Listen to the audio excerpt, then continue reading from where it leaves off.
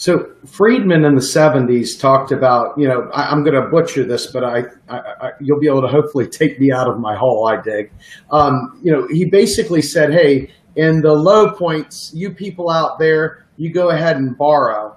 In the high points, you pay it off. We're going to use monetary policy to keep inflation down, and we're going to just do away with basically fiscal policy, which gave us things like NASA and a million other things throughout time. What can we do to eradicate the taint of Milton Friedman and the neoliberal scourge that has caused us to continually go for celebrating federal budget surpluses at the deficit of humanity? But what can we do as a people to demand of our government that they treat us and respond to our needs? Yeah, well, of course, it's very hard. Let me just say that virtually all of Friedman has been thoroughly discredited.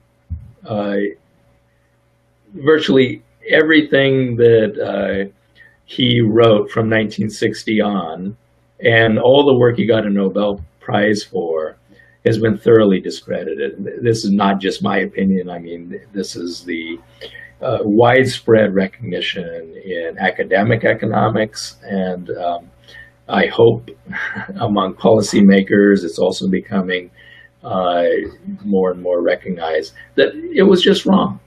It was wrong. The idea the central bank can control the money supply.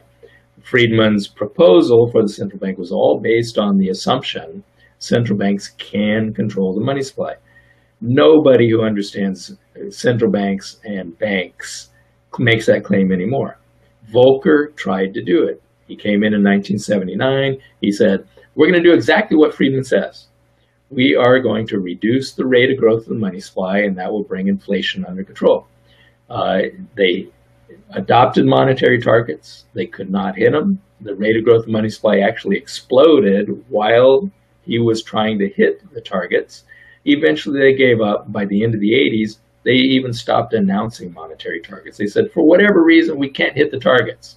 The Bank of England just wrote a very nice report that came out within the past 2 years. I don't remember the exact date, where they said, we all now understand this. Central banks cannot control the money supply growth rate. All we do is control the overnight interest rate. It's all we can do.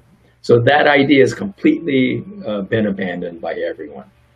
The